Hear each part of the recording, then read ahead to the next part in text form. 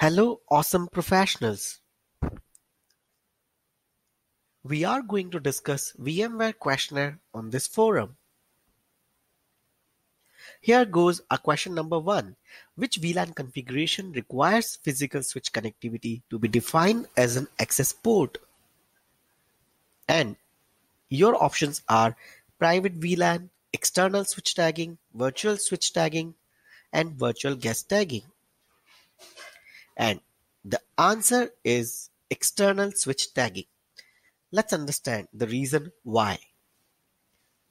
The reason for external switch tagging is in external switch tagging, VLAN tagging happens at the physical switch level, because of which switch ports are configured as an access ports, whereas in virtual switch tagging and guest tagging, physical switch port needs to be configured as a trunk port because tagging happens at OS level.